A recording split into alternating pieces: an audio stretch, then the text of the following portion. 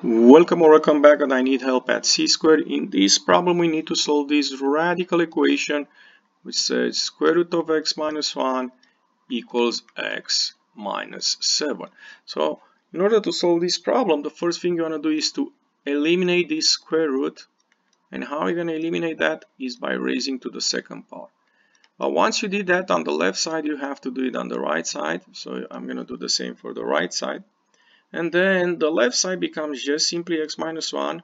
That's the reason we raise to the second power. And the right side becomes x squared. Be careful here, minus 14x plus 49. Okay, if you do not see the shortcut here, you may want to use FOIL x minus 7 times x minus 7. And this is a quadratic. So in order to solve a quadratic, we need to have 0 on one side. So I will subtract x and add 1 on this left side to make a 0 here. Of course, I have to do the same thing here,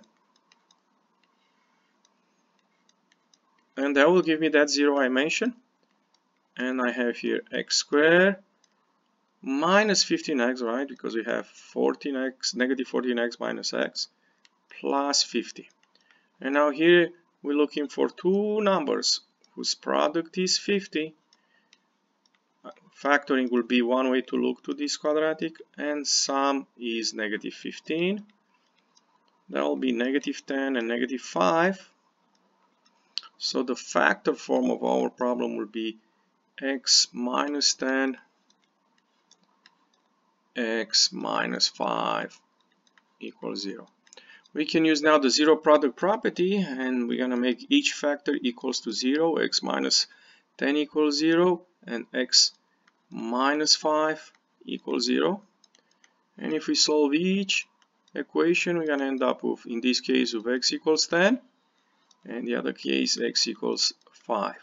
Whenever you finish your problem, very important to check your solution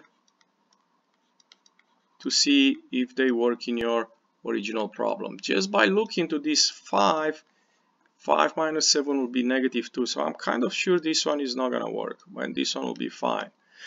Another way to look to this problem and check it is using the graphical approach, and you notice here I put on y1 I put the left side, on y2 I put the right side, and then look to the graph.